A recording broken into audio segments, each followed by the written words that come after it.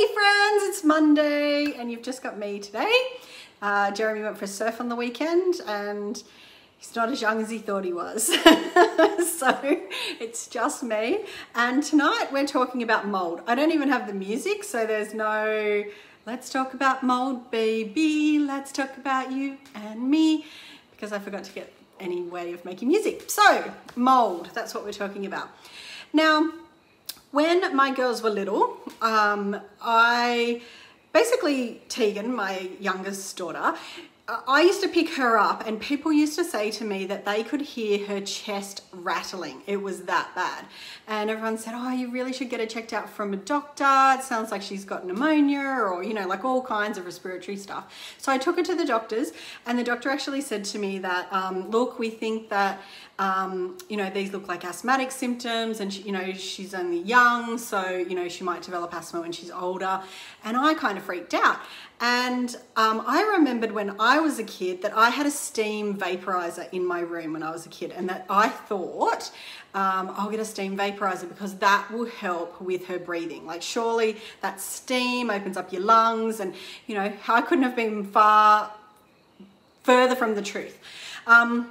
So only after probably a few weeks of using it, I started to notice that there was like all the walls were really damp, like so that it was like, because the steam, you know, gets on all the walls, and then the next minute what happened was we started to develop mold. Okay, now there's all different kinds of mold, different color molds, you know, obviously mold makes penicillin and all that kind of stuff, and mold affects different people in different ways. So if you're healthy, you can, you know, be around mold a lot and you don't have any effects at all.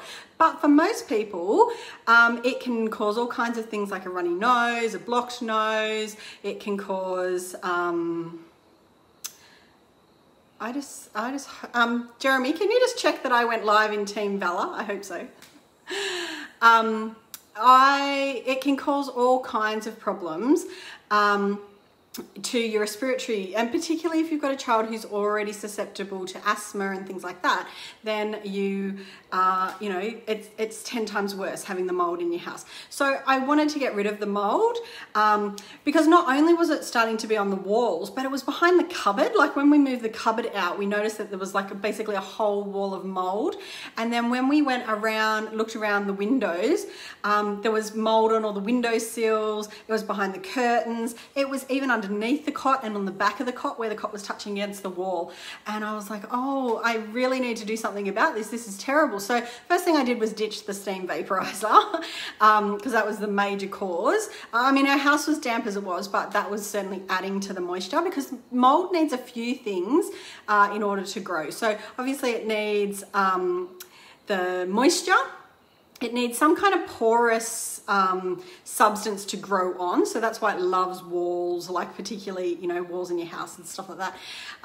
And, you know, it sort of likes areas where there's no ventilation and no natural sunlight. And so Tegan's room was on the southern side of the house.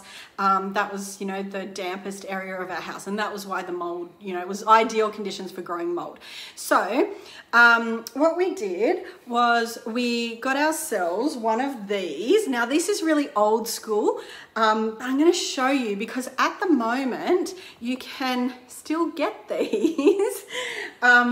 This is one of the old school diffusers. When Young Living first started, they actually, these were the diffusers that you got back then.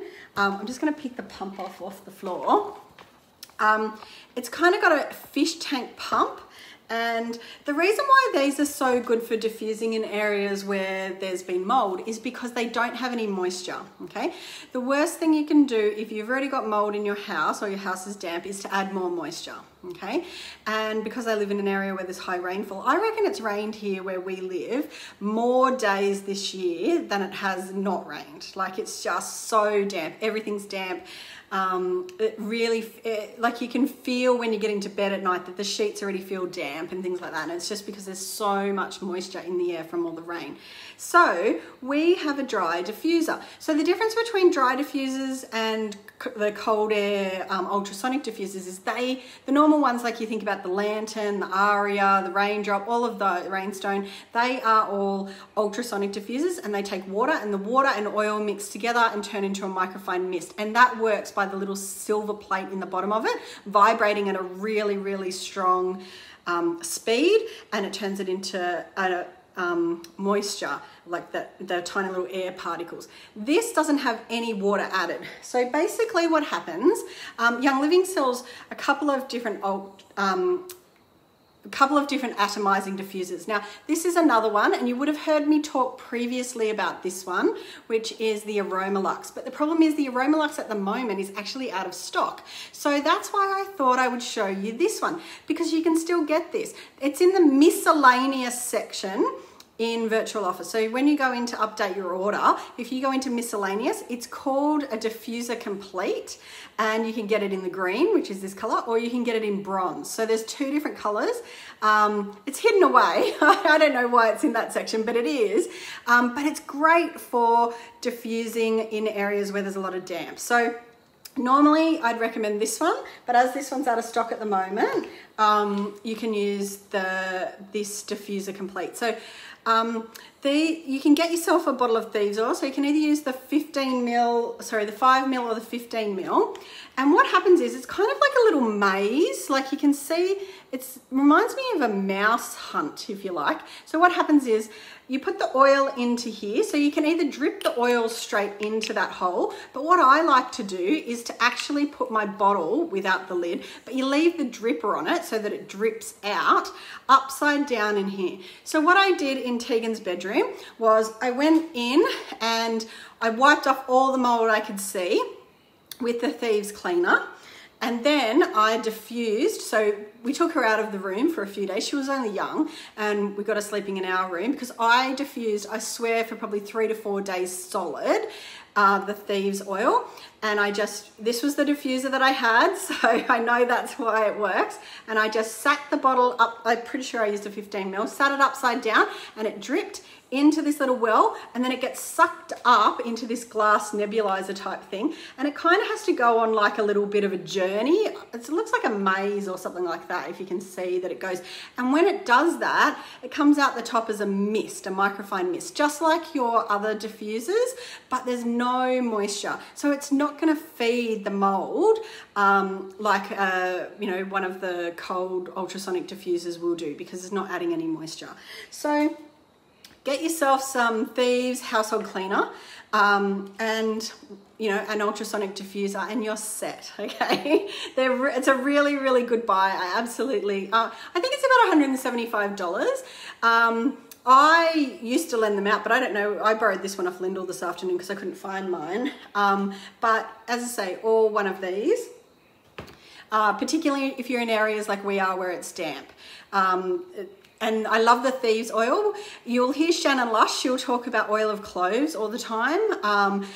What I love about Thieves is you don't only get the oil of cloves, but you get cinnamon, eucalyptus, rosemary, and lemon as well. So it's kind of like, it packs a major punch when it comes to, diffusing in areas where you've got a lot of mold. So clean it off with the Thieves cleaner. You can dilute it. I certainly, have used it neat to clean areas of mold and mildew, or I've used it made up in the spray. You need to get to it as soon as possible. So as soon as you start to see black mold, you need to get in and wipe it off and then start diffusing, because the mold spores are actually airborne. And Thieves is a great way to purify the air if you've got airborne mold and bacteria. It's absolutely the best for diffusing for that. And boy, I'm saying a lot. It's because I haven't got Jeremy here to bounce ideas off. There was one other thing I was going to say. Oh, and if you've got mold in grout and areas like that, I get some bicarb soda and some Thieves oil, and I mix it up into a paste. I might add a few drops of vinegar or even water, and I get a toothbrush and I clean my grout with the bicarb soda, Thieves oil, and vinegar. Because the thing about, a lot of people use bleach, and traditionally I probably would have reached for bleach as well. But bleach is actually an alkaline solution, so it cleans the top layer off the mold, but it leaves the spores. It kind of like bleaches the mold, so then you can't see it anymore, but all those mold spores are still there living in the porous substance that they're growing on, so they come back all the time. So you know, when I used to clean my shower in days gone by, I would use bleach, and I'd continually be wiping it, and every 3 weeks it'd be coming back. Whereas now that I've learned that, you know, not to use an alkaline solution like bleach, I've used the Thieves cleaner in my shower and in my, you know, as I say, the Thieves oil with bicarb soda in the grout. There is one trick: you can't use it underneath silicone. So if you've already got the mold growing underneath the silicone seal around your bath or your shower or something like that, it's virtually impossible to get it out of there. You do need to strip the silicone back, clean it with the Thieves oil because it's got the clove in it, and then reseal it with your silicone. So anyway, they're my tips for mold. I've got a few other ways of getting rid of mold from different substances in this month's newsletter, which is hopefully coming out tomorrow. I was going to get it out today, but I ran out of time tonight. So you will hear all about the diffusing the Thieves oil in a dry diffuser and cleaning mold, but I've got a few other tips as well. So check out this month's Making Sense newsletter, and Actually, I was going to say I'll see you next week, but I won't. We have a special guest next week. I will be at my daughter's state swimming championships in Sydney. So Jeremy, hopefully if he can recover from his surfing injuries, will be back in the chair, and he will be interviewing a guest speaker. So thanks everyone, and we will see you soon. Bye.